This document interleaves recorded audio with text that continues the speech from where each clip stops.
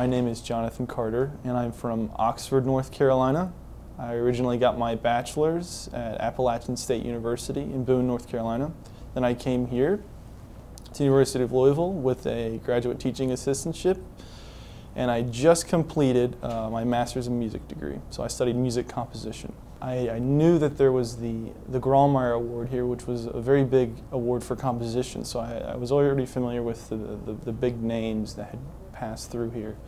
But what I didn't realize is that there were so many other people they would bring in, performers, composers, lecturers, that I had the opportunity to have lessons with, to hear new interesting insights on music that I don't think I could have gotten in many other schools. It kind of surprised me. So I didn't realize how good of a school it was when I accepted the invitation to come and study here.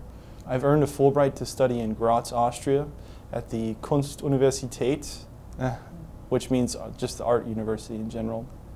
And I'm studying with two composers, one of whom is a specialist in modern European trends, and the other one who is a specialist in electronic music.